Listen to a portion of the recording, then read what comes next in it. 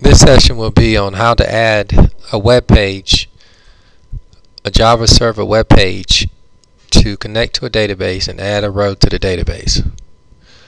The first thing we want to do is to go to your source package, add a package, new Java package,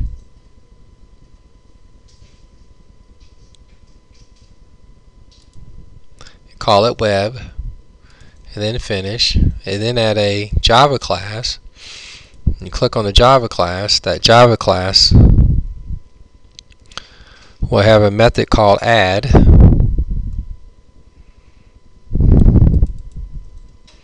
We have a method called add, and it will take in a person.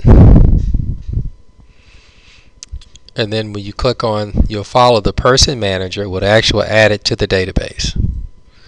Then you have a web page called add. And from this web page, you'll create output text and input text that maps to that bean, first name, last name, and then you will have a command button that says add.